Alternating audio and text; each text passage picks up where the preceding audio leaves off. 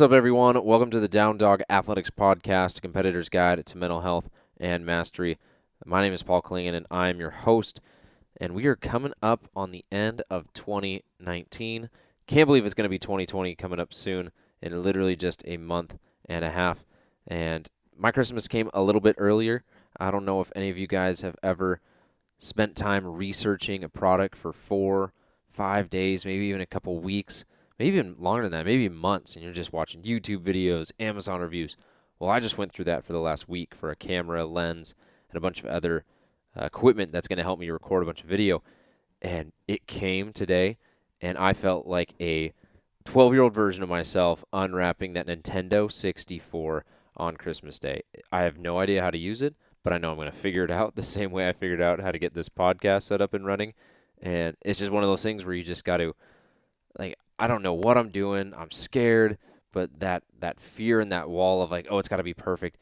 It'll become perfect because it is. The first videos that I create will be horrendous, but you have to go through that in order to get to the good stuff.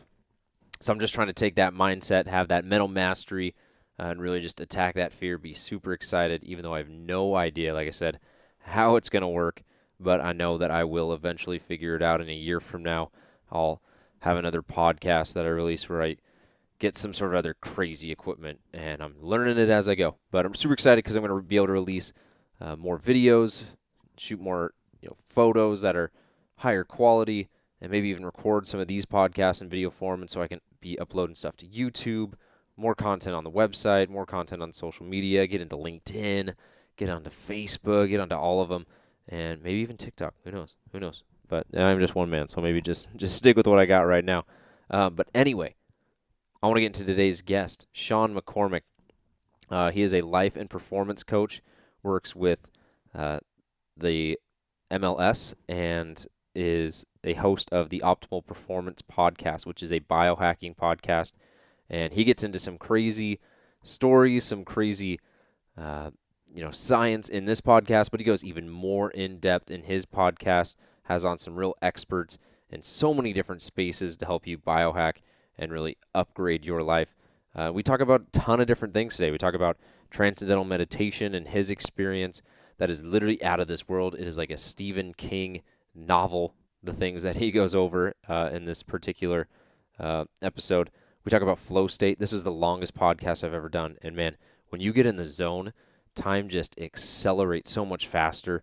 And it's a really cool testament to just being able to de-stress, get rid of any of those distracting thoughts, any anxiety about the future or the past, and just be in that present moment. And that's what flow state is. He's the founder of Float Seattle, so he's got a really cool story as well, tied to meditation and all the different benefits of floating. And we talk about a few other things. We talk about microdosing, nootropics, CBD, his daily routine. And I'm just really excited for you guys to give this one a listen. It's a long episode, like I mentioned, so I'm going to get right to it. Here's my episode with Sean McCormick that we did at Lululemon. All right, what up, Sean? What up? Dude, so we're in the University Village Lululemon kind of utility room, and it's a cool space. And I was like, Sean, let's record a podcast. He's like, let's do it at Lululemon and, have it be kind of a cool environment. So we got this nice mural painted wall. We got a nice table. Much different than, when you're typically doing like a Zoom call or something like that. Yeah, where you have to go through, it's a different set of issues, sound and light and stuff rather than the consistency of an online podcast recording. This is great. Well, I mean, the store is super cool, and the people here are awesome. Yeah. And when I walked in, he's like, hey, he's in the back waiting for you. Like, oh, sweet. Yeah, because of course we would record a podcast in a multi-purpose yoga studio. Like a yoga studio, yeah. How many people have done a podcast in a yoga studio? Tim Ferriss, do it in a yoga studio. I dare you. You'll probably do it in like 5 and 2 minutes. Anyway, dude, what's the latest? So we were just talking. You were working with the MLS. Talk a little bit about that. I think that's super interesting. Yeah, so this has just come up recently in the last couple of weeks. I reached back out to the MLS Players Union. So the work that I've done in the professional sporting world has been about professional development outside of their sport. So, for example, 2 years ago at the annual meeting for Major League Soccer's Players Association, I did a 1-hour workshop that was centered around life after sports. Okay. Like, have you thought about what you're going to do after you retire? None of them have. Yeah. None of them do. And how could they? You know, they're focused on the training. They're focused on the game. Can we make the playoffs? Active recovery. Like their world is fairly narrow.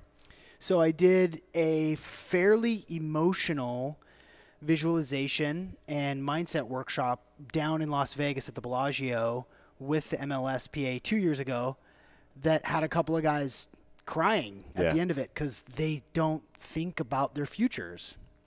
So that was really impactful. I stayed in touch with a handful of guys from that meeting, some of which are still playing, a couple of which are still clients of mine that I've helped them transition out of sport and into their lives, into their professional lives. So I've just reached back out to them, and we've been collaborating back and forth on how we can take that to the next level because they're planning for next year. So that might be me going and giving some life coaching, life skills, stress management stuff at the Rookie Symposium. It might look like another workshop or two at the MLS Players Union, which is attended by one rep from every single one of the MLS teams, where they talk about contracts and basically the rights of the workers of the MLS players. Doing workshops there, and then I like to travel. I don't do it a ton because I got 2 small kids, but I like to travel, and I have proposed going out to those markets of each of the teams and doing a 1-hour workshop with each of the teams to like reinforce the message that they should be thinking about what they want to do after soccer while they're still playing, because the moment you retire, you're totally irrelevant. 100%. Right. And I think what's interesting about soccer too is the ones who are really good, they don't go to college. You think like NFL, NBA a little bit, some are one and done, but if you're an excellent footballer, to use the international term, 16, you're on the Chelsea 16U team. You're not going to high school. Right. And it's funny when people make fun of soccer players because, like, the guy can't even read. Well, it's like, if I didn't go to high school, I probably wouldn't be able to read either because they're more focused on being able to dribble through 7 guys, hit free kicks, knock in head. And so I think that's super interesting where, like, how are they supposed to even have a plan when literally their entire identity, their entire lives has been wrapped around their ability to control a soccer ball, keep it away from other people, maybe save a soccer ball. So is there a little bit of work that has to go into there as well to kind of unravel, like, hey, dude, outside of what you do on the pitch, you're still a worthy human being? Yeah, because for especially for the international players that are coming from all around the world to play in the MLS, that is exactly the case. They've been playing since they were 6. They probably got signed to a club when they were 11 or 12, and they've lived at the facility. They've gotten their education at the facility, and they've stayed there. There's, Bredaton down in Florida, which is like tennis and soccer, really specific, is an example of that, where it's basically like a boarding school. And for the clubs, for the international players that have played at clubs all around the world that come here, they don't know how to send a professional sounding email. Yeah. They don't know even how to engage. I don't say they don't know, because some of them might, but that level of professionality and engagement that you and I just sort of take for granted. Yeah. They don't have. They don't know the conventions of networking. People come to them for autographs and attention. Yeah. And at some point you should cash in on that social capital. You've put your time in. You're well known across the world or in the States even, and that you should make that work for you as early as possible. Yeah. And so is this, when you're working with them on, how to exist in society after, are you literally teaching them how to write a business email, or is it more like, all right, here's a business plan. You want to open up a cupcake shop. Here's how we would do that. Is it kind of that full spectrum? It's most specifically about leveraging your network. Okay. It's most narrowly focused on, okay, what sort of things are you interested in? Mm-hmm. What do you want to do? What do you like? Is it apparel? Is it nutrition? Gaming? Are you turned on by real estate? What are the things that you're into? Okay. Of the board members, let's just use the Seattle Sounders, right? Yeah. So within the Sounders new ownership group, there's Microsoft employees, There's obviously Adrian Hanauer, who's been there since the beginning. Drew Carey, who's in Hollywood. Adrian Hanauer is, a multi-generational family of entrepreneurs based in Seattle. But then you also have Russell Wilson, who has 5, 6, 8, 10, 12 other companies that he runs, including a production company. Yeah. Macklemore. So if you're a Sounders player, there is ample opportunity to network with these people at Microsoft, and I forget their names. I think there's 3 or 4 of the new 11 families that are part of the ownership for the Seattle Sounders have been a part of or board members on Microsoft. Don't you think that a constructive conversation with them about what you're interested in, how do you want to leverage your money, how do you want to be involved, can you job shadow, exploring, which is really the deeper work that I do, is like exploring the self, know thyself. Yeah. How can you know what's most important to you? What do you want to do in your life? If it's, if you're Brad Evans and you retire from a long, illustrious international and domestic career, playing for the Crew and ultimately retiring from the Sounders, Brad Evans is now cruising around the country in a fifth wheel camper, just like seeing the world, because he hasn't had an opportunity to do that. Yeah, ever. He's only seen stadiums and pitches. And Exactly. Yeah, right? totally. So now, if that's what you want to do, cool. Well, while you're doing that, and Brad and I have stayed in contact a little bit, like I keep hassling him to start a podcast. And he's like, it's just a lot of work. And I was like, it's not that much work. Yeah. But what now he's doing is like affiliate marketing and stuff like that to supplement his income while he's on the road. So it's like leveraging what you're passionate about and who you know for your own self-interest so that you can make a difference in your community and create businesses and organizations that are aligned with your values. Yeah. Who do you think are athletes now that are outside of their sport that have done a really good job of that? I mean, LeBron James is the first one that comes to mind. I mean, the guy is building schools in Akron, Him and Maverick Carter, his BFF and confidant, they're launching Uninterrupted, which is, I don't know if you follow Uninterrupted at all.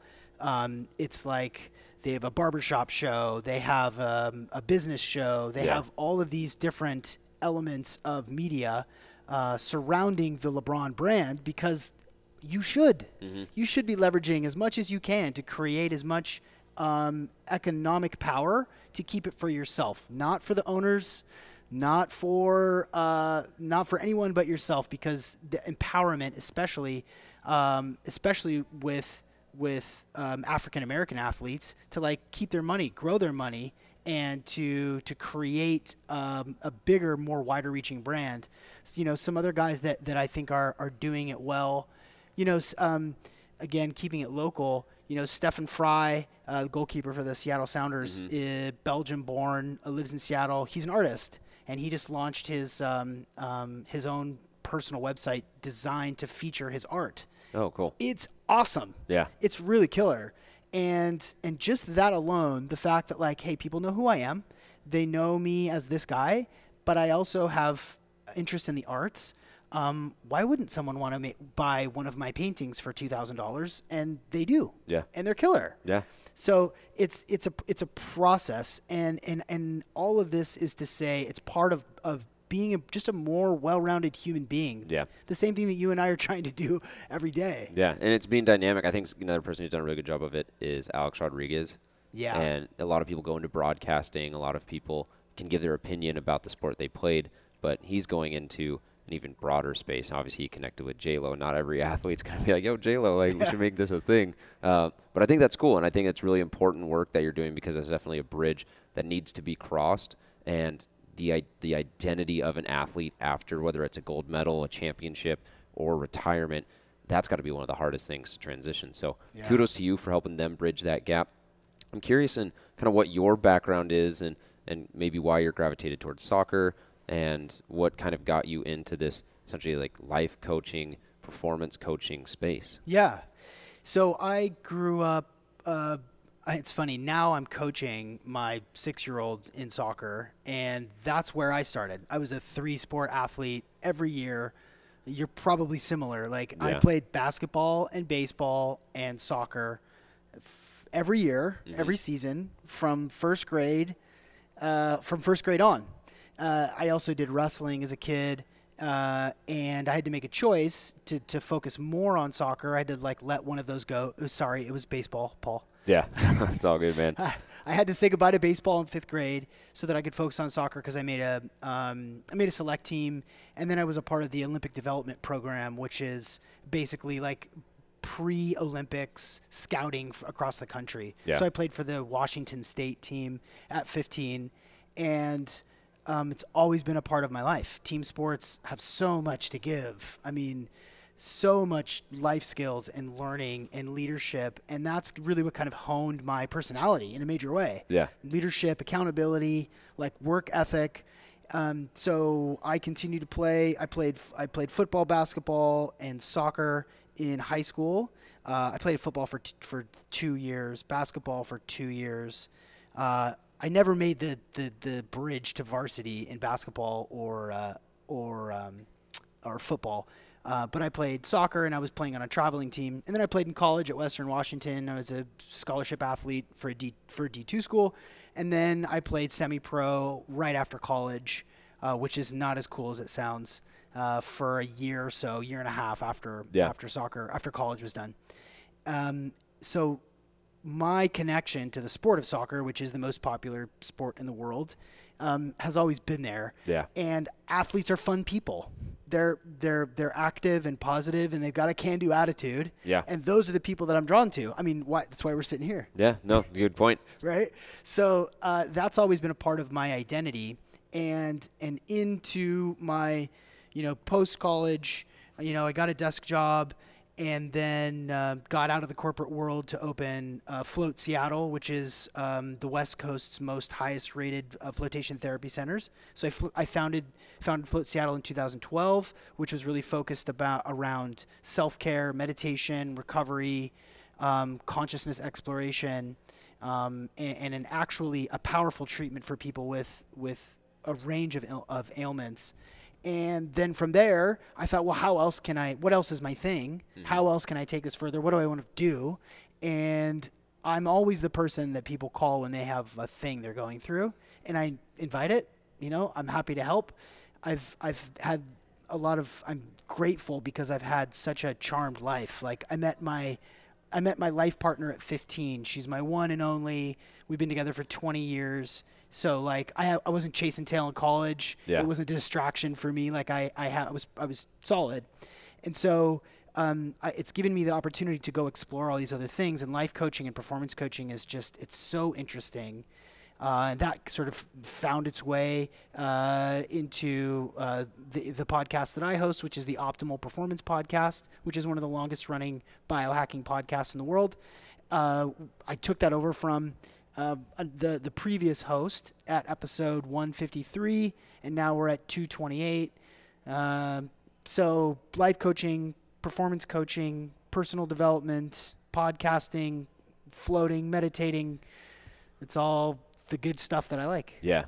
You just gave me the back of a really good book. So I'm going to dig into those chapters a little bit more. Yeah. What was the desk job that you were doing? I sold advertising for a local radio station, conglomerate. So when I was there, Entercom had 107.7 The End, which was a station I listened to as a kid. Oh, yeah.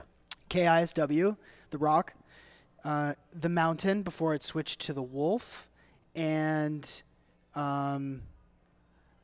oh gosh, now it's something else. It's like adult contemporary now. Yeah. So I worked in radio for 7 years, and then I worked at ESPN Radio for a year, which was fun. It's a fun job. Yeah. It was cool. Absolutely. I got to see a bunch of shows. It's media sales, so it's kind of show busy and fun and sexy. You're taking people out. Because I was on the other Exactly. side of it as a media planner, where you're like, Exactly. oh yeah, let's meet with Sean. He always takes us to the best time ever. The reps I did business with were the ones that would take us to Blazers games. We'd sit in the suite in the playoffs, and it's like you're 50-50. You're like, all right, these two things are equal. Oh, that dinner was really good. Yeah. That concert was kind of sick. All right, cool. Here's $500,000. Yeah. You know what I mean? Right. And that's how it works. And you're drawn to people that you like working with. Yeah. And when you're a motivated, focused, energetic guy like you are, like I am, sales just comes naturally. Yeah. Media buying, planning, that sort of thing. Well, it's connecting with people. Yeah. It's trust. I think sales is starting to get a better name, but at the end of the day, like it's that connection that you can make with someone rather than like that one liner, like that sleazy car salesman thing. So did you, to what you were talking about earlier about making connections, did those connections that you had in radio translate into Float Seattle? No, not at all. It was sort of the antithesis of it. Yeah. What was the state of floating pre 2012? Were there other markets that were doing it? How did you research it? Yeah. The origin story was I floated at a dude's house that I found on Craigslist in 2006. I would do anything to read that ad.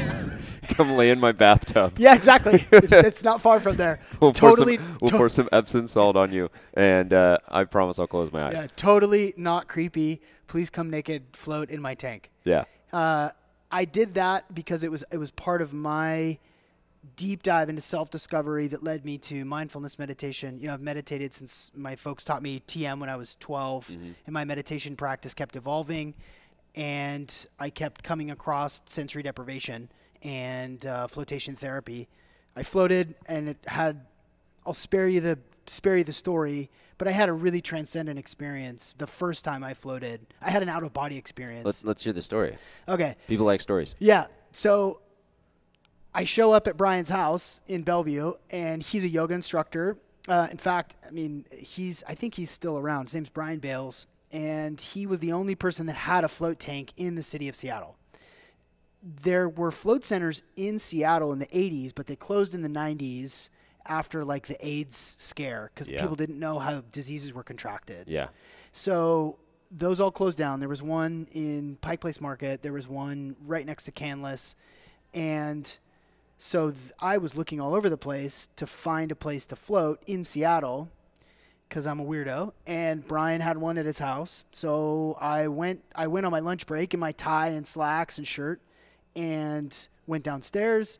You know, I'm like cautiously walking in, and he's like, okay, go ahead and get naked. And I was like, right here? He's like, well, I mean, you can go, I'm going to see you, but you can go down the hall, just strip down and shower in my kid's basement bathroom, and then come down the hall and we'll get you going into the float tank. Wow. So I did. And then, I walked back, I got into the float tank, and then there were moments in that first float where it felt like it was 20 minutes, and there were moments where it felt like it was 4 days. But I had an out-of-body experience in which I left my body and projected. This was the second time that this had happened to me. It happened earlier in that year, involuntarily. Like it wasn't something I was trying to do. It just happened in meditation. I popped out of my body and saw myself there. It'd be wild if we could do that voluntary. You can. In fact, I'm building an online product that's going to teach people how to do it. Okay, cool. We'll get to that. I project out of body. I'm relaxed. I'm working on my breath. You know, I have enough experience in meditation that I know what sort of breaths to relax myself. I have enough experiences in meditation to know that don't get freaked out. Mm-hmm. Don't get too excited. Yeah. Don't notice what you're noticing. Just let things go. And I did. And then again, popped out of body. And then found myself 10 feet above myself, looking down through the float tank and seeing myself and thinking, okay, keep breathing. Yeah. And then I turn around and shoot through his house and end up in his backyard, where I see in detail his backyard that I had not seen before I got into the float tank. And I saw the path where his dog ran around the perimeter and like wore out this path. I saw a bunch of toys. I can remember it really vividly. And then I sort of passed back in through his son's room and was noticing like the TV and the video games and the posters on the wall with total clarity. And then I hear, Sean, your time is done. And then I pop back in. Yeah. And it changed me. That experience changed my perception of death, of life, of consciousness, of what's possible in physical bodies, and then I kind of forgot about it for a couple of years. I think it took me a while to really process that level. The other part of the story that I forgot was I had to verify that what I saw was what I actually saw. Mm-hmm. So when he's like, okay, I'll go upstairs. We can have a cup of tea and chit chat. Go ahead and take a shower and get dressed. And as I went back down the hallway, I went and looked into his son's room, and sure as shit, it was exactly what I had seen. Wow. I went back to this window, looked through the back sliding glass door in the basement, saw the backyard that I had just seen. I forgot about it for a while, and then I had been in the corporate world. I went back to work. I put my tie back on. I remember that I went and saw Sublime that night at Marymore Park. Wow. And it was the most beautiful music I'd ever heard in my life. I was a big Sublime fan. Anyway, no, I'm sorry, it was 311. I saw 311 at Marymore Park, and it was super vivid. And then I forgot about it for a couple of years, and then I went back to work to pay off my student loans, and continued to meditate and deepen my practice. And then I started to look around about where I expected a float center to be open in Seattle, hippie capital of the world, besides maybe Portland. Yeah. And thought, well, there's got to be float centers, and there just weren't. So my wheels started to turn. A couple of weeks went by. I started to do some research, and then one day, on a dreary day, on a commute back home with my wife in the car, I said, "Why don't we just quit our jobs and open a float center?" Mm-hmm. And she goes, "What?" And I said, "You remember that thing?" She's like, "Yeah, I remember." I said, "There's one in Portland. There's like 30 in the country. There has to be one here in Seattle. Let's just do it." And she goes, "Okay." And she never says, "Okay." Yeah. So at that point, like that was a pivotal moment for me in my life, because at that moment I knew that my time was limited in the corporate world. I was going to pour my heart and soul and a year's worth of wages, my salary selling advertising to build a float center in Seattle. When we opened, there was 35, and now there are like 600. So in the U.S. Yeah. Wow. Yeah, and now Float Seattle has 3 locations in Green Lake, Bellevue, and now Greenwood. Wow. So then there's 4 total in Seattle. There are 5 in Seattle. There's Okay. one in South Lake Union, one in Belltown. There are a couple of other ones that just recently closed down for whatever reason. But yeah, there's 5 in the city. Have you done any research into what exactly happened? And you may never find the answer, but that enables you to see so vividly the backyard of that house and the boys' room. Because I think back to my experiences in the church where similar things would happen. And I kind of look at spirituality and really the unknown that we don't have answers to. We just kind of come up with frames to give us some sense of like security, because we're like, okay, here's a frame that explains like 5% of what we really don't know. And so what have you found that really explains what it is that you saw? Because that is not normal. Yeah. That ability to remote view or have an out-of-body experience, astrally project, goes back as far back as humanity itself. You know, usually it was reserved for shaman, medicine men and women who could transcend their body and see beyond the physical world. There are lots and lots of mystical experiences and recounts of what that is. I have come to learn experientially, and also through spending lots of time, again, this is my favorite stuff, spending lots of time reading classic mysticism, shamanic work, and there are different parts of us, and our spirit, our psychosoma, is what they sort of scientifically describe it as, is our soul. Mm-hmm.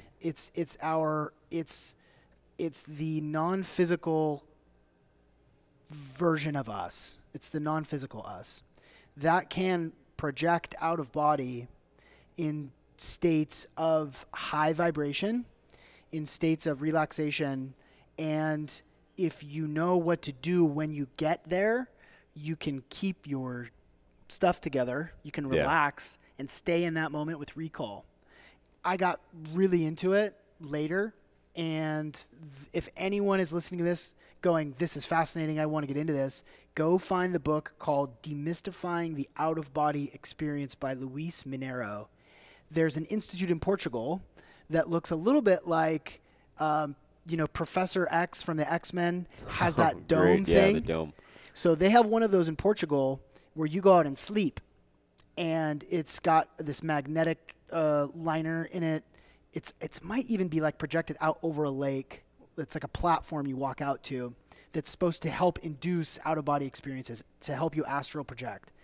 And the science suggests that you are able to transcend our waking consciousness, the dimensions that we are used to. Yeah. You are in an altered state of consciousness. You are in communion with everything else that we can't see. So in my experiences, having projections in float tanks and at night, which is much more common. You're talking about dreams. Not dreams, like actual projections out of body. Got it. But while you're awake, though. So when you said that, I was thinking like, you go in your dream, you fly around like Mario, and it's great. It's a little different. Different. Okay. So that's lucid dreaming, when you have control over your dreams and you can say, well, I want to have an orgy, or I want to fly, or whatever. Yeah. You can do that through lucid dreaming. Astral projection has infinite layers beyond that, in which you can literally, and I've done this, you can actually see what's happening in the real world, like seeing the backyard at Brian's house, while you're in a projected state. Yeah. So I've like peeked in people's houses in having an out-of-body experience. I've had experiences of other entities around me in this sort of like soup in a projected state. I've communed and connected and collaborated with spirit guides, my spirit guides that I have connected with in this state of consciousness. And the lines of what we perceive and what we see and what these constructs are, what these entities are in that state of consciousness is so blurry and so vast. The way that I describe it is the biodiversity that we have on the planet. Imagine that like a million times the stuff we can't see. Yeah. The biodiversity and all the different leaves and animals and minerals that we that we can see and touch and log, it's like that within the other dimensions of our consciousness that we can't see. Yeah. So that's crazy. Yeah. Is that existing on the same timeline, or are you able to fold time and kind of go forward and back into the future and past? So that is another category. Okay. Within you can get into a state of consciousness in which you do look at timelines. I mean, time travel within a projection I have never experienced, and I don't know if that's part of it. I think it probably could be. Maybe at some point we have limitations. Right now, maybe at some point you're like, all right, hold your horses, man. Yeah. You're already projecting and seeing a ton of things. Yeah, and I had to slow down on it because I was it was getting away from me. It was getting a little bit overwhelming because of the intensity of these experiences that I was having night after night, at float after float. I kind of backed off it a little bit. But yeah, I mean, as far as travel, that's sort of a druidic teaching. Okay. That's an old like Celtic a practice where you can see timelines forward and back. That was like reserved for like the head shaman in the clan on the steppes of old Ireland. Got it. Yeah. Dude, that's cool. So we've gone from like Ireland. We were talking earlier. I forget the other. You're talking like shaman in different parts of the world, but it's like all these different areas. Whether it's India, whether it's Africa, whether it's Northern Ireland, whether it's in the U.S., Mexico. It's like all these people have had like different experiences with stuff that like we can't explain, but at the same time, it's like people are like, oh, that's not real, or I don't necessarily believe that, but it's everyone's seen it in different ways, and you just got to kind of surrender to like realizing like you don't know everything. Yeah, I think is the best way I can put it. Yes. So that's super cool. It's okay to not know. Yeah, you mentioned TM, so transcendental meditation, and that you started that at a young age. Can you explain that just a little bit for the listeners and how that might be different from meditations they might see on YouTube or things that you might see in a yoga setting or anything else between that? Yeah. It's funny that you said meditations on YouTube because they're not really meditations. They're they're visualizations. Mm-hmm. So even if you're following someone's voice and they're instructing you to slow your breath or envision droplets of water washing over the top of your crown chakra, top of your head and down your body, those are not really meditations, because meditation is an internal experience. Mm-hmm. I'm not to diminish those. I think they're effective for a lot of people, but meditation is to develop your own personal practice. And there's lots of different ways you can do that. For transcendental meditation, it's a mantra-based meditation. And in TM, it involves the repetition of the mantra and the placement of your eyes behind your eyelids, slightly up, and the recitation of this mantra. As simply put as possible, that's kind of it. Yeah. Like there are coaching and trainings in which you go deeper into thinking about consciousness and tools to bring yourself back to your mantra. The thing with TM is that, in order to be taught to go through the whole course, there's a monetary investment that's required. And Yeah. I don't even remember what it is now. I think it's over $1,000. I went and did that for a little while in my later years after I learned it when I was 12. My dad just gave me a mantra. He made one up and just said, "Hey, Rick, here's what you're going to say." Yeah. When you go there and you practice and learn the technique more deeply, they give you a mantra. And you can spend a lot of time researching on how you get your mantra. But there are basic mantras like Sharing, Sharim. Those are kind of the most SHIRING, Sharing or Sharim. There's like Sharang. Mine was Wa, Yeah. WA, and so that mantra, going back to that mantra every single time, allowing my thoughts to occur to me and then to pass me by. I sort of thought of it as thoughts come in, they sort of come in through my left ear and then they just go out through my right ear. I don't know why I did that. I think maybe my dad suggested that to me when I was 12, and as a way to think about the sort of the passage of consciousness, to not cling to it. Yeah. But for me, that's how I thought of my mental chatter, which we all have. Yeah. And some of ours are stronger than others and more dominant. But TM, for me, for whatever reason, I found myself feeling sort of depleted by the exercise. My meditation practice was, you're supposed to do 20 minutes in the morning and 20 minutes at night. Mm-hmm. And I was pretty diligent about that for years, when I didn't really want to, but my folks were like, "You need to get out of my face. You need to either go outside and run or meditate." And so I would go meditate, because I was just a busy kid. At least they didn't give you an iPad. Exactly. Oh God. I mean, yeah. Or Ritalin. Yeah. Yeah, even better point. Right. Yeah, I mean to that point, like having these tools, even as an adult, if you're bored, instead of jumping onto Twitter, just like focusing on your breath, can be a game changer. Yeah. It makes you a more interesting person, in my opinion. So TM kind of switched into grew into more like a mindfulness meditation practice, and then grew more deeply into a sort of a spiritual practice in which I was observing my place in the world. I was observing my connection with other non-physical entities.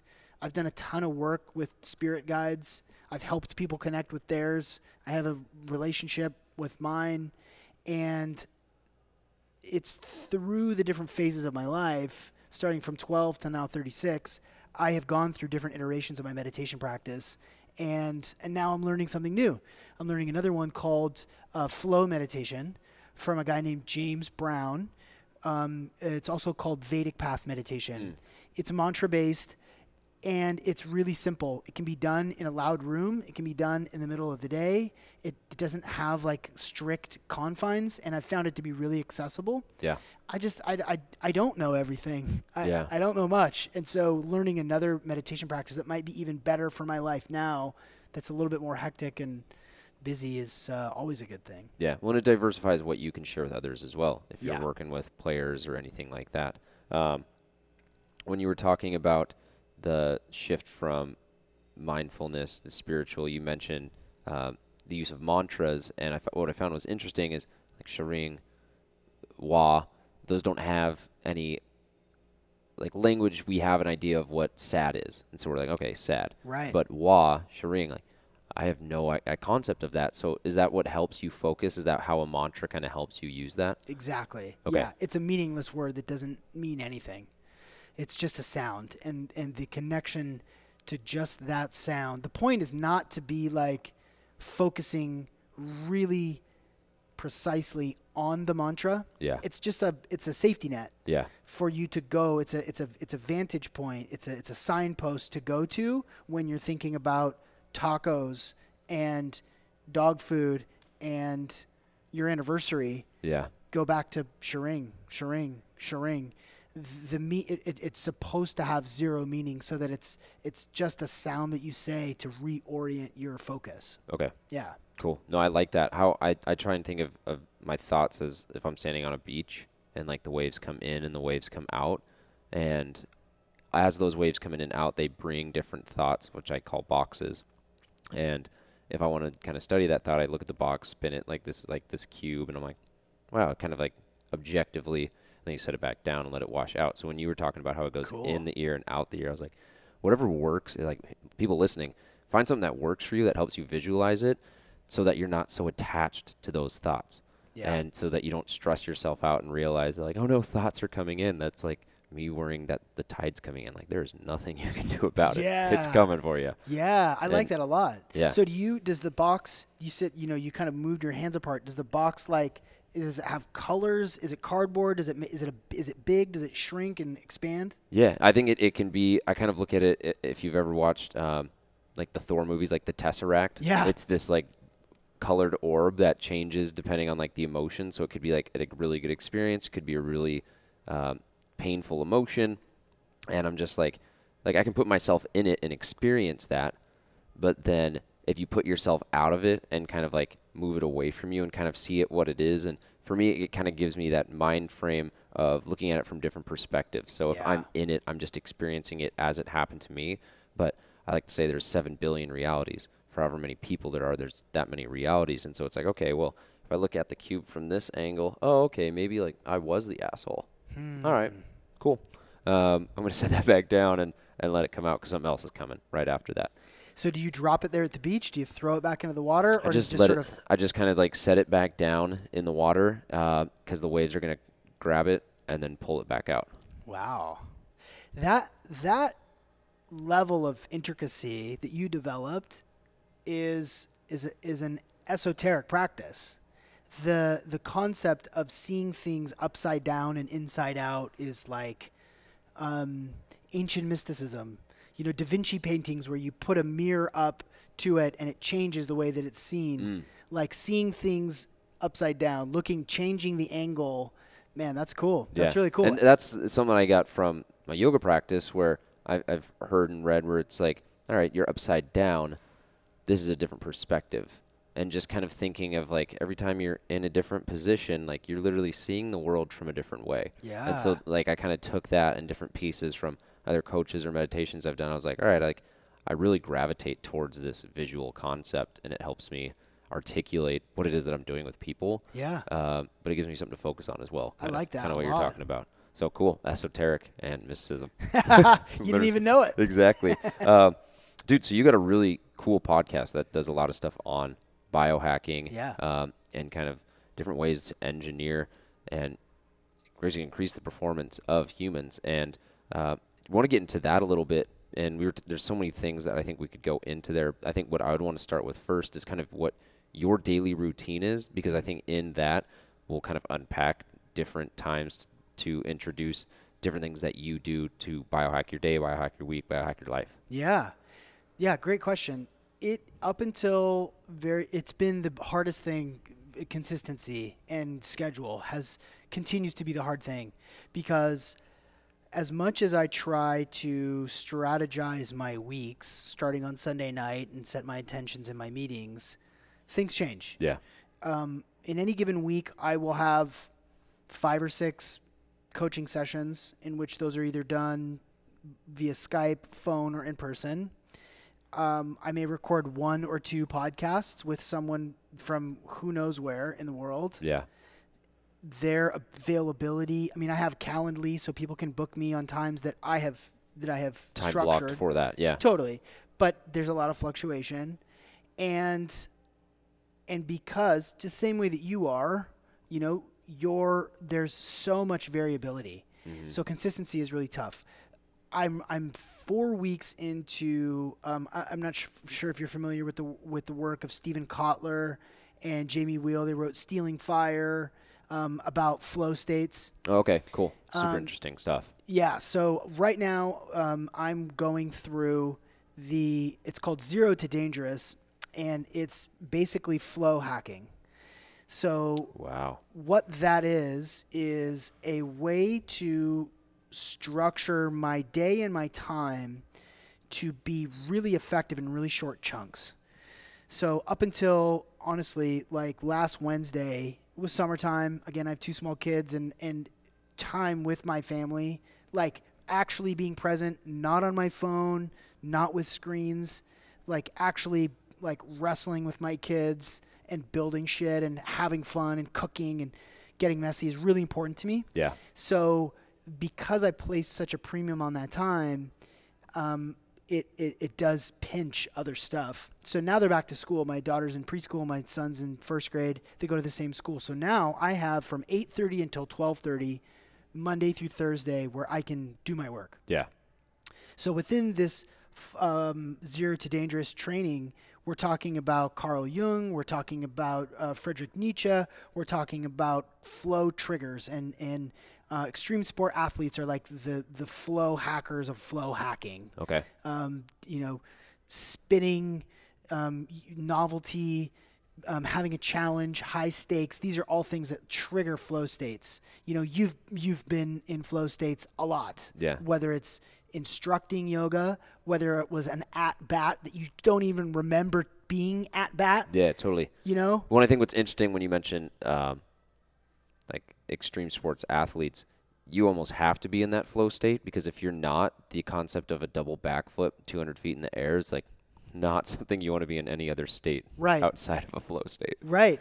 You can't focus too hard on it. Yeah. It's better if you just let your muscle memory take over. Yeah. You know, the same thing goes for public speaking. The same thing goes for like you and I are likely in a flow state right now. Yeah. High level of novelty. You know, there's people walking by the studio kind of peeking in. So like it's visible that people are going to listen to this. So we are in a flow state now. And what I'm learning through this training is not only to structure my day and my time to be as effective as possible. I don't want to work 80-hour weeks ever. Yeah. I just don't. Yeah. I want to be world class at 40 or less. Yeah. And typically it's like 26 work hours per week. And in that 26 hours, I want to crush it. I want to write quality blogs. I want to create quality video content. I want to do a great podcast and be really effective for my clients. And in order for me to do that, I know I'm beginning to learn what my flow triggers are. Yeah. Exercise is a huge part of it. Meditation is a huge part of it. Totally honest, like a little bit of cannabis can be a huge part of it. Quiet in the room that I'm in is really important to me, I'm finding, and turning my phone off, because I do like shiny objects, and Instagram is a beast. So the phone is like an alligator, and if flow state is a fish, like it's just going around just gnawing on you. Yeah. You got no chance against the phone. I really have to be accessible. My wife just went back to work and I'm home. So like if something happens at school, I've got to be able to be reached. Yeah. Like I can account for that sometimes, but I kind of need to be accessed. Yeah. So I have to like turn my phone off for little short periods of time to like spend 25 minutes on this one blog post to get it done. And then I stand up, I do some push-ups, I spin around a few times to kind of reorient my equilibrium, Yeah. and then I go back to my desk and I hammer again. A little bit of caffeine, some nootropics, maybe some microdosing of some psilocybin, and these are all catalysts to get me into a flow state where I can be my best and highest performing every single time. And honestly, this course has been really fascinating, and the Greek Stoics were also sort of flow hackers. Like, shit happens. Mm-hmm. What are you going to do to deal with it? How are you going to transcend the situation that you're in? How are you going to be able to keep your stuff together to focus to get this thing done? Expect turmoil. Yeah. Expect to be uncomfortable. What will you do in those moments? And if you're too focused, you're out of it. If you're not focused at all, you're out of it. You got to be just right. You got to lean into it. So I'll keep you looped in, but at the end of this, I'm going to have a really clear. I mean, just in 4 weeks, my productivity is probably 4x'd. So this is a course based off the book Zero to Dangerous. The book, the author is Stephen Kotler, and the training is those books talk about flow and flow states. Got it.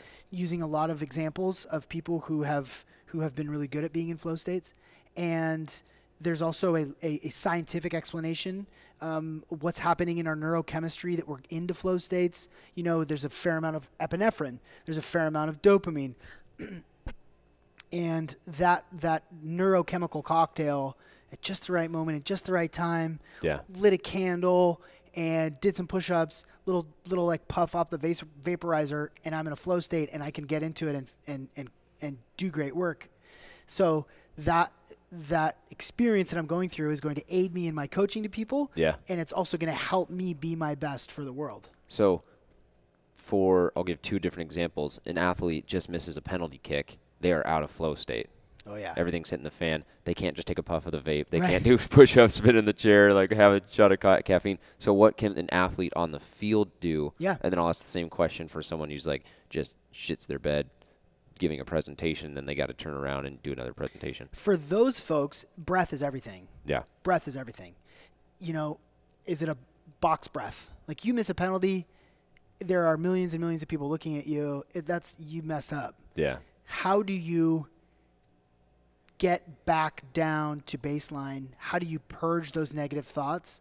And there's mental ways to do that. There's mental training, to actually replay it and watch it go in, just to like diminish the psychological effect of having screwed up. Yeah. There's ways to use neurolinguistic programming or the use of anchors to turn up your confidence or turn down your fear. You and I have talked about that before. Yeah, kind of drawing on resources of times when maybe you made that penalty kick, or you scored a bicycle, scored a free kick, scored like a game-winning goal, and you're like, all right, I was really confident that time. Let's bring the mind back and draw on that resource. Yeah, and that takes practice, right? You Right. can't just make it up right there in the middle of the game. Like, you have to. That stuff takes fine-tuning and practicing. But breath for me is always the biggest one, and I'm always looking at and experimenting with breathing techniques. The box breath is really effective. The 4-7-8 breath is really effective. Like sticking your tongue out and just like purging. Yeah. That helps too. So like an athlete like Tom Brady, or athletes that are very good at throwing an interception, having a home run hit off them, and then the next pitch, the next play, they're there. Is that stuff that, I don't want to say they're like born with, but so many people want to just be like, oh, I can't do that. They're born with that. And I think that's a lot of people's way of like shying away from the work, because it would take work to get to that, and Right. don't want to acknowledge the bottom of the iceberg that goes into like that 2% that you see on TV. Right. But like, are some people able to do that better based on how they grow up? Because that is something you can't really control. Yeah. Or is this something that, maybe someone has a really hard home life and they start at level 0 and you can get them up to level 100? Or sometimes like you got to at least be level 30 in order to get to level 100. Otherwise, you'll kind of be capped at where you're at. I'm speaking like weird analogies, but it made sense. I like it. This is fascinating. On the last thing you said, one of my friends is a EMDR therapist. She's a psychotherapist. And what EMDR is, well, it's a technique in which you follow my fingers as I wave them back and forth in front of your face, and then we're going to relive one of your traumas. So we're going to go back to 6 years old when you were in that car accident and you saw X. Yeah. We're going to go there, and now we're going to kind of wipe it. That technique helps to reprogram and diminish the psychological effect of trauma. Yeah. What she is most interested in, her name is Carmen Bichon. She's in Bellevue, and she is making the connection. And sports psychologist Mike Gervais, who works for the Seahawks, also talks about trauma and performance.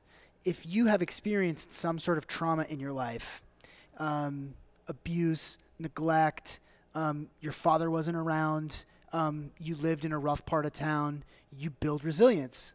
And that reference point of that traumatic experience as a kid, as hard as that is, may actually help you perform at a higher level later in life. Got it. So I think that's fascinating. I don't know much about it, but I get it. Yeah.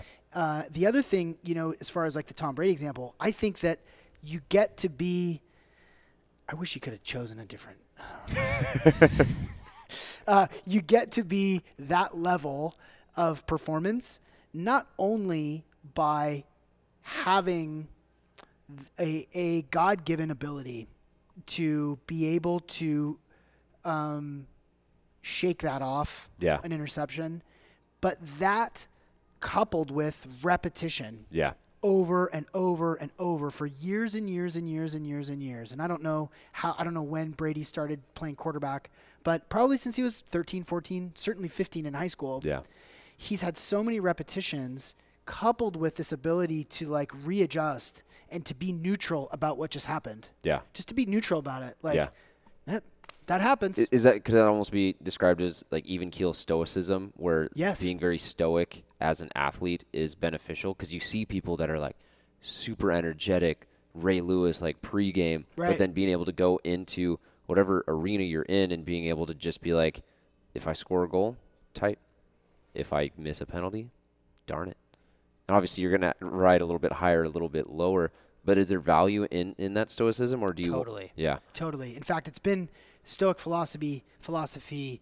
Ryan Holiday wrote "The Obstacle is the Way." Stoic researcher, philosopher, fascinating writer, really great writer, where he talks about specifically NFL teams adopting stoicism. Yeah. Shit's gonna happen. Mm-hmm. Sometimes things fall apart.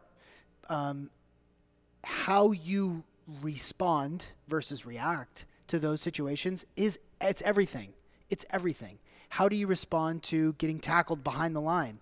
How do you respond to, throw 3 touchdowns? Can you rest at that point? No, it's this neutral level of I'm going to trust my training. I'm going to trust my body. I'm going to go through my progressions in my reads. I'm going to find that guy and I'm going to throw him the ball. Because you've done it thousands of times just that week. Over and over and over and over.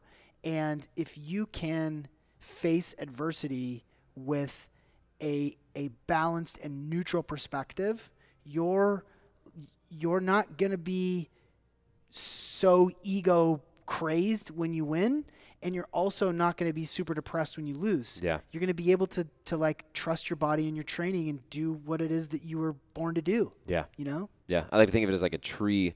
Like the more repetition you've done, maybe it's more just focusing on your breath meditation, like the deeper those roots grow. Yeah. And so as that hurricane comes, like you're not going to get blown over by shit hitting the fan. But as a tornado comes, you're not going to like lose your cool when things go really well, because you're just like so rooted down in essentially what we're talking about, whether it's your breath, your practice, your repetitions. Like that's really where the money's made, not from like one-off things of a really good workout. Totally.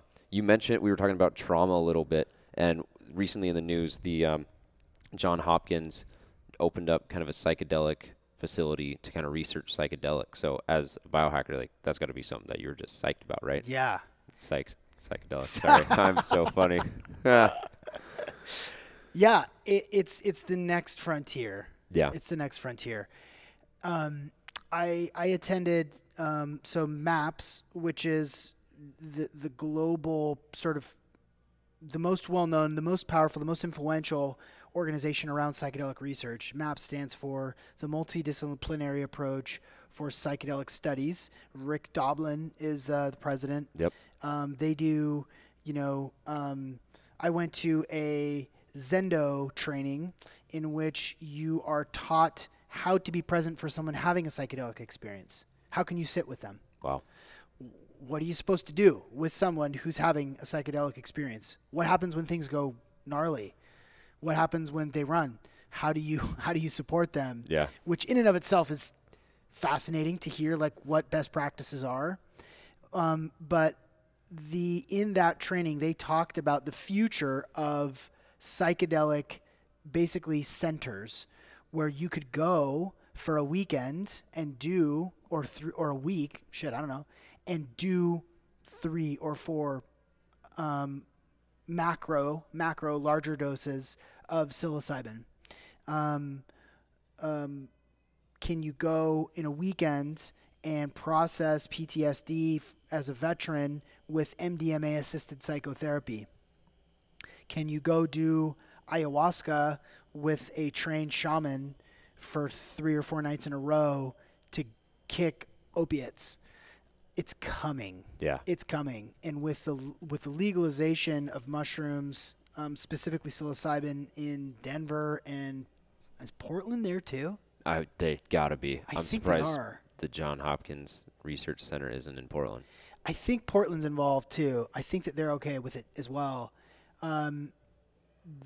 That signals, I think, a couple of things. Is that the old guard of the baby boomers who grew up watching Reefer Madness, that then birthed the DARE program, which treats heroin the same way as they treat a joint, which I think is terribly harmful. Yeah. And that's coming from a kid who I was one of the 3 kids that read their DARE essay at the end of DARE graduation at the all-school assembly. Oh, wow. At DARE graduation. Well, I think even just drugs in general, people are so quick to say that person's a shitty person. And I think another thing that'll come is just kind of, this mental health and all that becomes more prevalent and more studied, and people aren't as ignorant about it. It's like people aren't shitty people and doing drugs. They're using it to cope for something that was traumatic. Yeah. Yeah. I would say most of the time it's a coping mechanism. It's a mental illness that they're trying to figure out, and this helps a little bit. And if you start using scary drugs early, it really prohibits your prefrontal cortex to develop. Yeah. So whenever you start using heroin, that's how that you're going to mentally be that old for the rest of your life. Yeah. So if it's 15 or 16 and your prefrontal cortex isn't developed until you're 25, you're now 40 and you still think like a 15-year-old. So your level of organization is really bad, and your prospects for personal development and growth and just staying alive it becomes really challenging. And if there were a place where you could go to not only explore your consciousness in a way to help process a little bit. I mean, I don't know if you've ever done MDMA, but the experience of infinite love washing over you. I love everybody. Exactly. I want to be loved. This like outpouring of this heart chakra opening experience where you get to see what that love feels like. That there's this immense amount of affection and appreciation and peace and love in the world that you can be accessed in.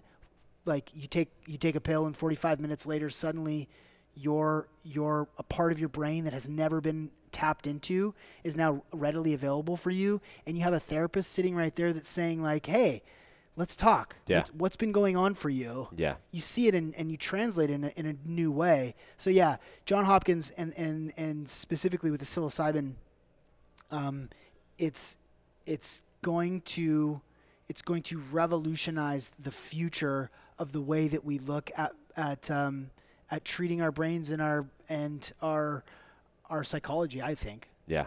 And I think the other thing that's cool too is as that becomes more popular, there'll be systems for people to get trained in it to help more people. There's a billion personal trainers, and that's like the front to try and help people physically. But even as I've personal trained, I'm like, man, I'm really just trying to like pull off like individual leaves of ivy that's growing when like somewhere deep down there's like rooted stuff that needs this in order to really address the issue why someone's binge eating, or address the issue why someone doesn't believe that they are worthy of changing their life. And it comes back to 6 years old, father or mom or someone in 6th grade was like, you're a piece of shit. And you're like, man, I'm a piece of shit forever. And what's cool about what you talked about in be able to access the different parts of the brain is just how through trauma, like those bridge and pathways get broken or damaged, or it just doesn't work the right way. But we were talking the psychotherapy that this is going to allow people to do, essentially like create a whole new highway system for their brain. And between that, meditation and all the different things that's becoming more and more popular, that's where I'm super excited for kind of the future. And it's almost like we've talked about this before, but the society is like just now adopting the iPhone, but instead of a hard square, it's like consciousness. It's like a different way of masculinity. It's a different way of treating people. We're going to definitely see a lot less reliance on pills and drugs and all of that. And hopefully that with that comes like better access to better food and better health care. And money will always kind of dictate the healthcare system, but hopefully we start to get different ways that it's more accessible and just helps us in a better way. I think it will remind us that we can grow still. Yeah. We can change. We can work on ourselves. And we should be having access to services and research like John Hopkins. That's a big deal. Yeah. That in many people's minds it makes a very large statement about the power of these tryptamines. This little fungi growing randomly here and randomly there on, animal scat somehow allows your brain to repair itself and get better and become less anxious and less depressed and grow in a more graceful way. Like, that's everything. Yeah. That's huge. It'd almost be cool as like AI is going to come. We're going to continue to advance technologically, but it's like, how can we advance consciously or psychologically or different ways that? Because I always like to think 200 years from now, people are going to be reading the textbook on us. Right? So like we read about, 1776 and what happened that year. Some point people were like, 2019, anyone remember what happened? Yeah. I'm like, I do. I don't think about that very often. You're right. You're right. But it's cool times. And I don't know. The whole point of this podcast is we've talked about so many things, like different ways to master your mind and really kind of biohack and set yourself up for better personal development. But then also on that mental health spectrum, I like to think of it as Mamba mentality and just being super dialed in and in flow state. But then also like, how can you help people that maybe need a little bit more help with depression, with anxiety, suicidal thoughts, anything in between? There's so much available to us that we don't know about that's natural, that's affordable, that's effective. Red light therapy, infrared saunas, CBD, psilocybin microdosing. These sorts of things. I mean, for me, this is my wheelhouse. I live in this zone where we talk about this sort of stuff. I'm deeply interested in it and apply it a lot, with my clients and in my own life. And you have to kind of seek it out, because it's not widely talked about. Yeah, you're not gonna find it at Bartell Drugs. No, you're not, and you're not going to see it on. You're not going to read about, reprogramming your subconscious mind through gratitude and brain-heart integration. You're not going to see that on Fox News. On Fox News or Time or or Seattle Times or whatever, you have to come to podcasts like this to open up your coconut a little bit, Yeah. to be open to new ideas, to new people, to new ways of thinking, because there are a lot of really cool people doing really hard work to help people. Yeah. And it's accessible. It's available. Yeah. One of the things you mentioned was CBD, and I'd love to hear from you the actual benefits, differences, because it is so prevalent now. Yeah. And anyone on social media can go grab a 15% off discount code for CBD products. And Yeah. when it's that, I don't want to say like diluted or like easy to access, like it loses its validity because it's not necessarily true. But what is kind of like the truth, and how can we like parse out the BS from like the actual benefits? Yeah. So I just recorded, right before coming here, I just recorded a podcast with about this very topic specifically. So I work with a company called Natural Stacks, which makes open source supplements that are batch tested and with traceability. So you know where each of the ingredients are coming from. There's no proprietary blends or secret stuff in there. Everything is posted. Everything is tested. And we have two CBD products. One is called Omega CBD, which is combined. So a couple of key terms I think are important. So full spectrum means it's the whole plant. Yeah. Isolate means it's just the CBD molecule. Full spectrum means that there are aromas, there are terpenes, which are healing oils, essential oils, colorations that are important for our body's biodiversity and can help us in various ways. So, vaping a CBD isolate or a cannabis isolate is a much different experience than taking a CBD full spectrum. A lot of the CBD products that we see, the hemp actually comes from China. There's nothing wrong with China, but it's likely not organic. It's likely grown with artificial light and pesticides and gnarly fertilizer.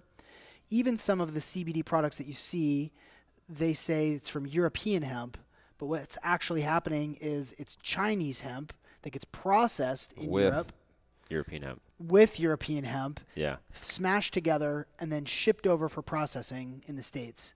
To be synthesized into the final product.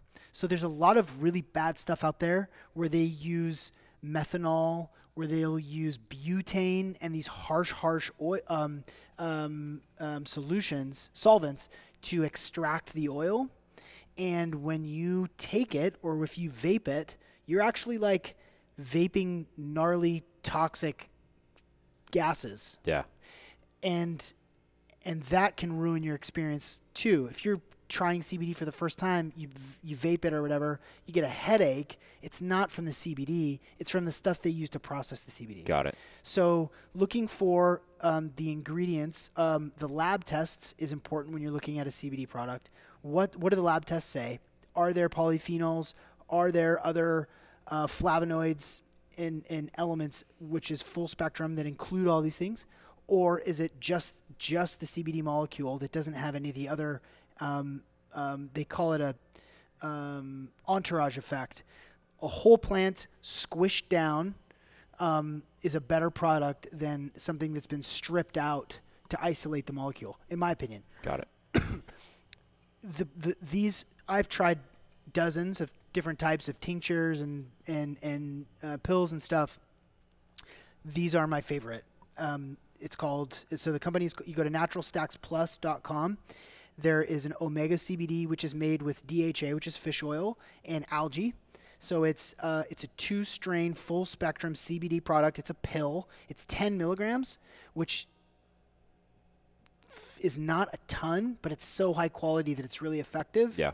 And then there's a nighttime CBD product that's, again, full spectrum, that's combined with lavender oil to promote sleepfulness. Sleepfulness isn't a word.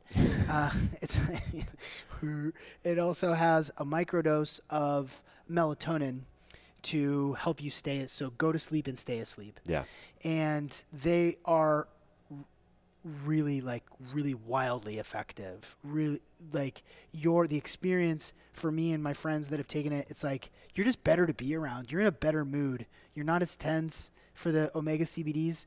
And then like 30 minutes before bedtime, taking the Dream CBD, you're ready to go to bed. Yeah. So you got to kind of look at like, how is it processed? And if they can't tell you, don't buy that shit. Yeah. Can you get lab tests? If you can't, don't buy that shit. Yeah. In my opinion, and everybody who's listening to this one should listen to the Optimal Performance podcast that we just released. I'm not sure when this episode's going to make it out, but it's with Roy Krebs, and it's all about CBD. Okay, cool. So that's the best way to do it. It's massively powerful, especially for active athletic, folks like. Well, even just sleep. That's one of the biggest things that people struggle with, and if you don't sleep, you're gonna have a lot of problems, whether it's stress, performance. I was coming up. I like analogies. I was thinking about at arcades where you got to drive through the checkpoint. Like sleep is those checkpoints, but I always say people are always like, oh, can I train 2 times a week, 2 times a day? Can I do this class, then train with you? And I'm like, if you can make it through that checkpoint day after day, sure, you can work as hard as you can recover from. But what people don't realize is a professional athlete has so many resources to recover. They'll float, massage therapy, cryotherapy. They get 10 hours of sleep. They're on the couch chilling after their practice. Whereas like if you're at your desk and you're crushing yourself, like eventually you're going to run out of coins. Most people, especially highly active, professionally driven people who are asking about whether or not they should train twice a day, those folks maybe have not had a restful night's sleep in years. Yeah. They may not be getting into phase 2 and phase 3 or REM sleep each night. That's why they wake up tired every single morning. Yeah. And part of that it could be a lot of things. Could be EMF exposure. Turn off your router before you go to bed. It could be that you're looking at a screen until right against, and everybody does this. Yep. You're looking at a screen until the moment it's time to go to sleep. Well, that blue light that's smashing your eyes, rods and cones, is telling you it's daytime. Yep. So as you're watching TV, you should wear blue blocking glasses so that you can allow your brain to get into pre-sleep. So that you're right. I mean, sleep is everybody's doing it wrong, and sleeping pills are terrible for you. Yeah. Terrible. Because then you're relying on it. Yeah. It'll mess up your circadian rhythm and keep you from creating your own melatonin. And up here for us in Seattle, like it's going to be dark early soon. Yeah. Sunset's going to be like 5 or 6 o'clock here in a little bit. And that's about the time that you should start like turning some of the lights off in your home. Yeah. And at the very minimum, like dimming your phone, but you really should be wearing, blue blocking sunglasses so that you can be ready to sleep at 10:30 or 11:30 if you're an animal. Yeah. But I mean, I would recommend getting to bed sooner because to your point, the circadian rhythm, as soon as it's dark, our bodies are designed to go to bed. As soon as that sun's up, our bodies are designed to wake up. So any light in the room, TV, phone, man, I don't know what else would be light, but got to turn it off. Yeah. Yeah. There's a couple of people that I follow really closely and a few that I've had on the Optimal Performance podcast that talk specifically about light and practicing now watching every sunset and every sunrise every day. Making sure you're outside watching the sun come up to establish your circadian rhythm, to activate your mitochondria production. We get energy from the sun just like plants do. Yeah. It helps with ATP production, and we need that for energy. And this is sort of this new phase of dealing with light and seeing every sunrise and sunset. I've been getting into the habit of going outside and standing in the grass barefoot in the morning time, drinking my coffee. Sometimes I see the sunrise, but it's cloudy now, so you still get the effect though. I just imagining a Folgers commercial of you walking out with a cup of coffee. Sun. Are there any things that, because Seattle, as you mentioned, gets dark and you get up higher into Alaska, there's less sun exposure. Are there things that people can use that essentially is like artificial sun? I've seen some friends use them where it's different from your phone or your TV screen, but it's like actually giving you the same benefits as the sun. Yeah. So there's something that's called the light box that you can turn on in the morning time when you're starting your morning routine, which is basically a light that is the same. I don't know if it's the same wavelength, but it's a bright light that you can put in to get yourself going in the morning. There's also a biohacking device called the human charger, where you put these headphones in your ear and they shine light through your ears into your brain. Wow. To help wake you up, to tell you it's daytime. They work like crazy. Human chargers, amazing. You can also, if you're interested in red light therapy, the science with red light therapy is phenomenal. It gets rid of cellulite, increases blood flow, speeds recovery, tightens skin, reduces swelling, reduces all-cause mortality. You can start doing red light therapy in the morning to get that same light effect on your skin, which is energizing and replenishing too. But yeah, I think the light box, the human charger, and then some people have Juve is probably the most popular brand. Juve lights are the most popular red light therapy brands. Cool. Yeah. And if those don't work, a lightsaber probably would work great. If you have a lightsaber, yeah, just set it in a coffee right in table. your desk. Dude, thank you so much for coming on. This is the longest podcast I've done, and it's because, to your point, we were definitely in a flow state. Before we get off, I just want to, one, thank you, but two, where can people find you to, whether it's your podcast, whether it is your website, social media, so that they can connect with you? Thank you. Yeah, this has been fun, man. I can't believe that I'm looking at the timer. It's been a friggin' hour and 20 minutes. That's killer. You can find the podcast. I have two, actually. The one that's most popular is called the Optimal Performance Podcast. It's one episode every single week, and it is everything that you need: tools, tricks, strategies from experts to help you live the most optimal life you can. I've touched on a lot of the topics in this conversation that I cover in the podcast with experts. You can find me on my personal website, which is SeanMcCormick.com, SeanMcCormick.com. And you can find me on Instagram at Real Sean McCormick. Cool. Is there a fake one that you had to... I always find it funny when people are like, "Oh, someone stole my name." there's the Sean McCormick is a NASCAR fan in Nashville, and he's just a dude. Yeah. And so. Well, at least it wasn't the website. When someone has your website, then you're like, "Oh my god." I mean, your name is fairly unique. Yeah. I'm not the first Sean McCormick, so I did have to save up and buy the domain. Oh, funny. From somebody that was holding it hostage. Yeah. But yeah, Real Sean. The other comment I get is like, "Are you a Trump supporter?" And I go, "What?" And they're like, "Well, he's Real Donald Trump on Twitter." And I go, "No." Oh my god, that's no, yeah. no. That's not. Those people are not why biohackers. No. Awesome. Well, dude, thank you again so much. This has been great. Yeah, thanks for coming on, and catch you next time on the Down Dog Athletics Podcast.